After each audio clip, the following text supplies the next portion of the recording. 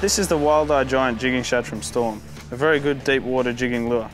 This lure here has a very heavy lead head with a holographic finish, a VMC hook that's very strong and a soft body.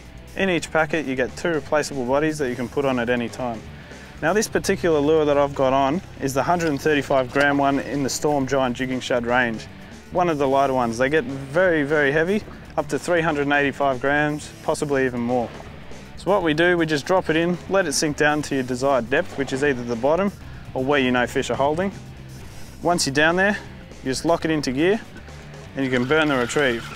Now that paddle tail is giving a really good effect, a lot of flash, and that head's really starting to show some sunlight there with the holographic finish.